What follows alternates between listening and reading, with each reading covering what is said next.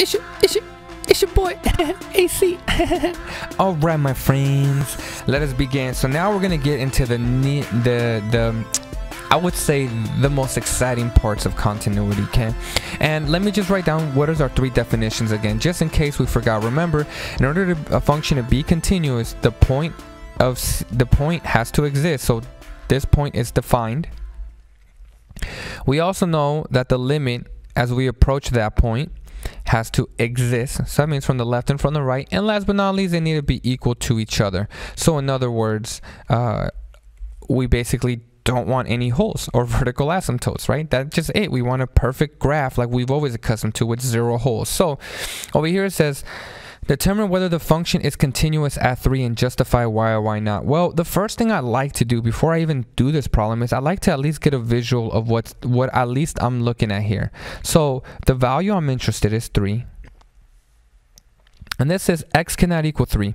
Well, what does that mean? Well, it can be everything else except for 3. Okay, so that means we can be everything else except for 3. Well, it's x squared. I just happen to know off of memory x squared is going to look something like such. Now, if you don't remember, again, it doesn't matter as long as you can get some kind of visual. And this is when x equals 3. That means my y value is 2. Cool. And what we want to determine is whether or not, okay, we have this dot right here all labeled. Let me color it in orange just so that it's differentiated. There it is. This orange dot is filled into here. We want to know whether it's filled in. Well, I can already tell just by the way I drew this and knowing x squared it's not, but we have to actually prove it mathematically. So the first thing to ask ourselves is, well, is the point defined? Well, the point is defined, right? When f is equal to 3, my y value is 2. That's what it says right here. When x equals 3, my y value is 2.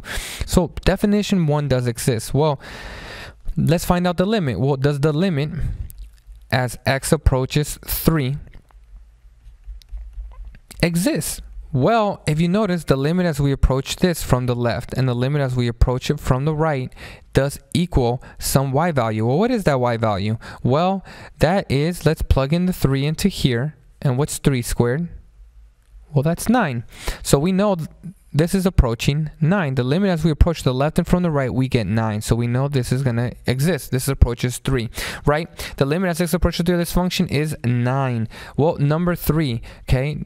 Are these equal to each other? Well, they're not. 2 and 9 is not equal to each other. So we can finally conclude, since f of 3, okay, since f of 3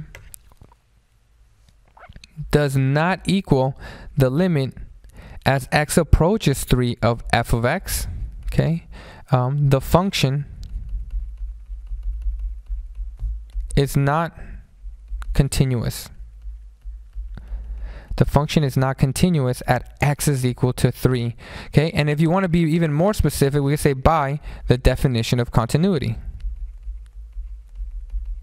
Definition of continuity. Okay, and I probably spelled this wrong.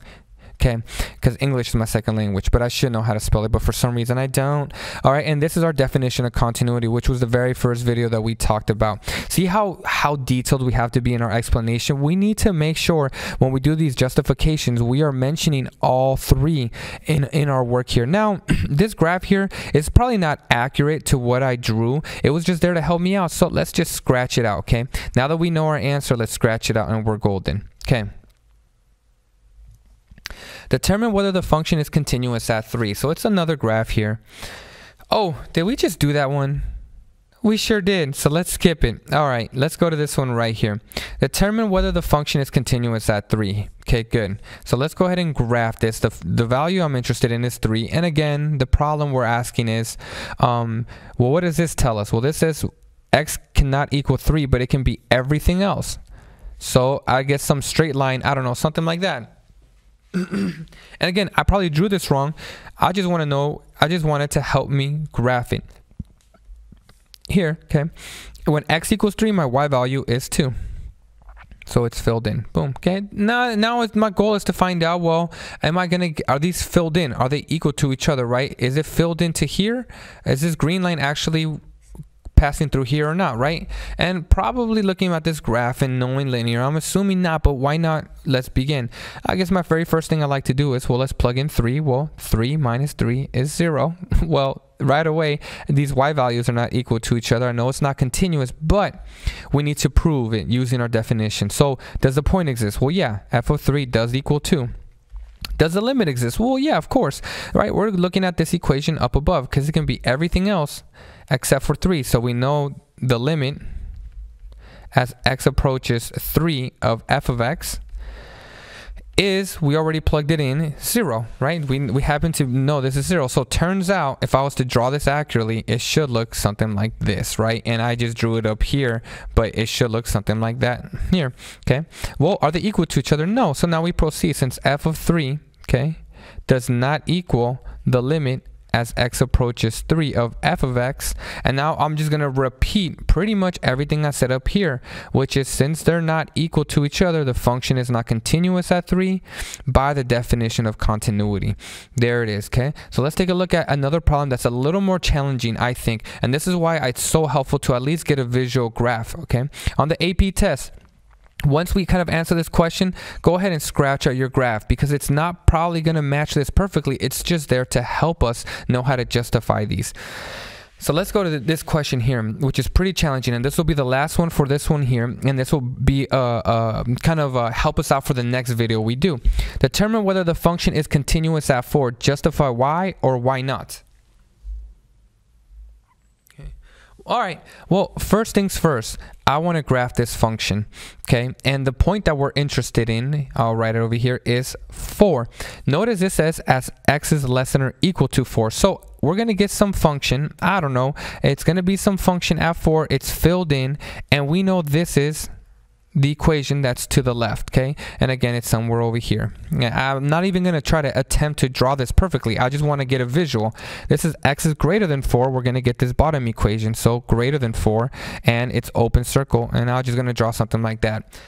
Again, the point of this graph is not to be accurate. The point of this graph is to give you a visual of what you're looking for. So notice that we have a jump, and that jump is going to be huge for us in our justification. So let's determine whether this is continuous. Well, number one, does the point exist? Well, if the point exists, that's referring to the one that has the equal to symbol, right? So 4 is the one we're going to plug into here. So f of 4 is equal to negative 4 plus 3, the top equation, because it has the equal to symbol, which is negative 1. In other words, f of 4 is equal to negative 1. So you can see this graph is drawn wrong, because it turns out this right here should be down over here at negative 1.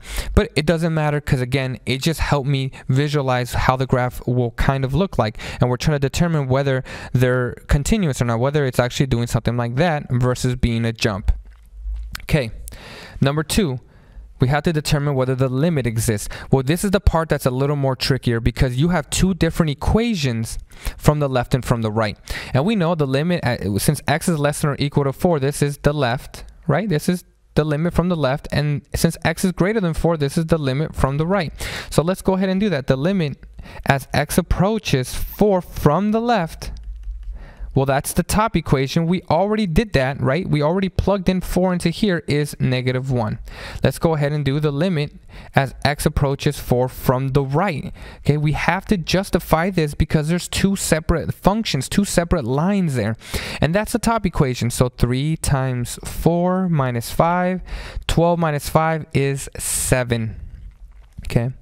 Oh, so does the limit from the left and from the right exist? No, they don't. So we can conclude the limit as x approaches 4 of f of x. Notice now the little plus or minus is gone, because that means from the left and from the right, okay, does not exist.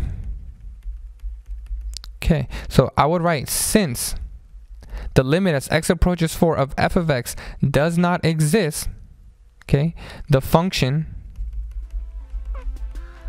is not continuous at x is equal to 4 by the definition of continuity, ... Okay, so the point exists, but now we know the limit does not exist. They're not equal to each other. So now we can stop and we can say, since they failed one of the 3 conditions, we know it's not continuous. Pretty tricky stuff, but I'm hoping that you're kind of getting the hang of it.